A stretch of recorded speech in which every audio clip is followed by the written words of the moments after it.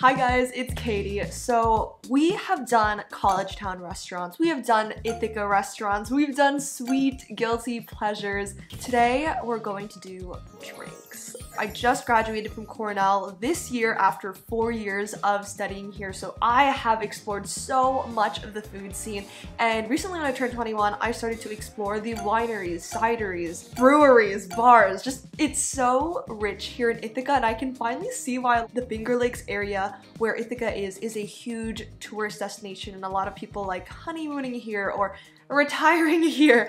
Okay, quick rundown of our tier system. S is superior, so these are my favorite like must go places. A tier is really good value, B tier is alright value, C tier is a campus favorite but not mine, so I wouldn't go here out of the way, but if a friend suggested it, sure. D tier is meh, like I would not go back, like I have not gone back since I've gone. And E tier is I've never tried it. So without further ado, let's jump into this. As you can see here, we have 4 categories. The first is bars. These are mostly in Collegetown, downtown, within a 15-minute walk. Then we have wineries, which, by the way, this is not an extensive list. I just chose a few. There are so many, and I'm still exploring them throughout the year. So, you know, maybe in a year's time, I will do a full ranking video with just wine. Just kidding, I probably won't drink that much. Then we have cideries and breweries. So, starting with Level B. Level B is iconic at Cornell. It is known for Fishbowl Wednesdays, for which I have participated in. It's a senior tradition where people go to this bar called Level B in Collegetown, and you drink out of these fish bowls with like 5 or 6 other friends. They also give you these dinosaurs in every bowl, and a lot of people keep those dinosaurs as souvenirs. So 10 out of 10 would recommend coming here for a fun night. I think it's a good place if you go with a lot of people who will drink, because the times I've gone with like my girlfriends, and this is just like a few of us, like 2 or 3, like we could not finish a fishbowl, but when I went with like 6 guys, like we needed multiple. Hideaway, I've never tried, but a friend put it this way, like what you see is what you get. Smaller bar, like people just sit, it's more for talking, I think, but from what I heard, I'm not really missing much by not going here because of some other bars which we're going to get to, which are better, and that includes Regent. I was gonna be like, I don't remember much about Regent, but then I was like, maybe it's because I finished my 2 drinks very quickly. So I'm gonna put it in the A tier. And I think Regent is really cool because it is a lounge in Cornell's hotel. There is a hotel on campus at Cornell that students help run and manage. So one of my friends worked here. I love seeing him every time. I've only been once, but I think it's a good vibe, and it's so convenient because it's right on campus. Argos is S tier. This is arguably, like, everyone hands down I think agrees that Argos is the best bar. It's downtown Ithaca, but you can walk from Collegetown maybe like 10 or 15 minutes away. It kind of feels like a speakeasy because on the outside it kind of looks like a construction house, and then you go in, it's like, it's actually so cool, and you're like, whoa, like you go through a hallway and everything, and then there's a nice lounge space, and there's also like backyard area.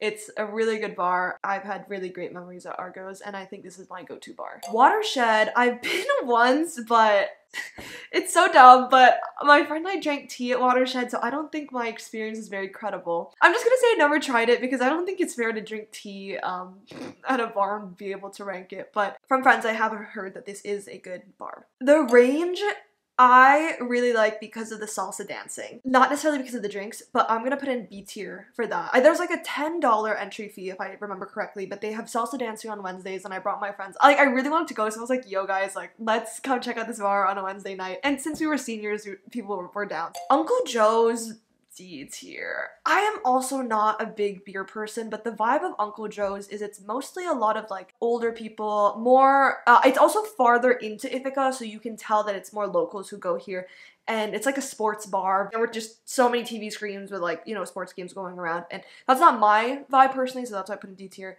The Westies I also went recently. It's a kind of similar vibe to Uncle Joe's, except it's smaller, and there's a really gorgeous outdoor place. I think I went there and I got a ginger beer because I wasn't feeling like drinking. I'm sorry. I'm like, I go to all these bars, but I don't drink anything. So, D tier. But then again, I got ginger beer there, so I'm not really sure I'm the best to judge this. Okay, let's get into the wines because I actually have so much to say about these ones. Hermann J Wiemer is the best. I have heard about it. I think we tried this in the wines class that I took at Cornell, and I see this everywhere in wine stores. And then for my graduation weekend, I went with my family to the actual vineyard, and it, like, There's this really fantastic wine that it's my absolute favorite. It's like the Joseph Vineyard 2020 vintage Riesling, but it's just so, I can't even describe how amazing it was. Like, it's obviously S tier.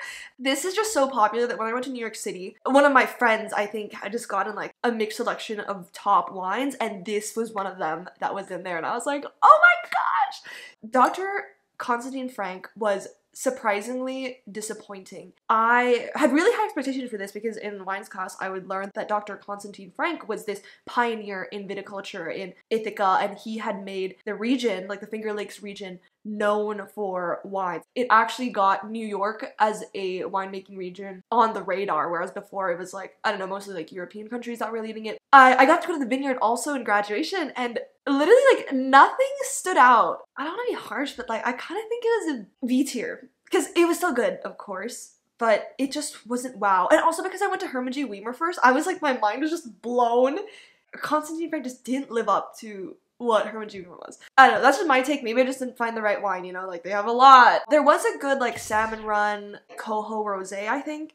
But aside from that, it wasn't, that was pretty good. But aside from that, nothing like wow. Okay, 6 Mile Creek, I would say, is a campus favorite. This is like the easiest vineyard to get to, by the way, because it's 10 minutes away from campus and it's within an Uber ride away and also a bus ride away. So a lot of people, especially if you don't have cars, will like to go to 6 Mile Creek because it's really convenient, it's accessible compared to a lot of these wineries. And there was a good Pinot Noir that I got. There was a good Pinot Noir 2021 vintage that I got for my dad, and he liked it. Catherine Valley Winery. I have not been here, but from what my friends have said, is the place where everybody takes their Instagram photos and has a view of the lake. I think a lot of frats or student orgs, when they do wine tours, they will do it at Catherine Valley Winery. Okay, cideries. Now this I'm so excited to talk about because I have never had cider before Ithaca. I didn't even know cider was a thing. Imagine, like, you know, if wine is made from grapes, cider is the equivalent but made with apples. And Ithaca's a big apple place. So I have gone to try these two cideries, which actually both are fantastic. This is kind of hard to rank, actually. Okay, let's start with this. South Hill Cider is A tier. I've gone to South Hill Cider twice. I've had a good experience with both. The cider I really like there is called the Goldwyn. They also have some dessert ciders or ice ciders, which again is the equivalent of ice wine or like dessert wine, but apples. I drank it and it just warmed my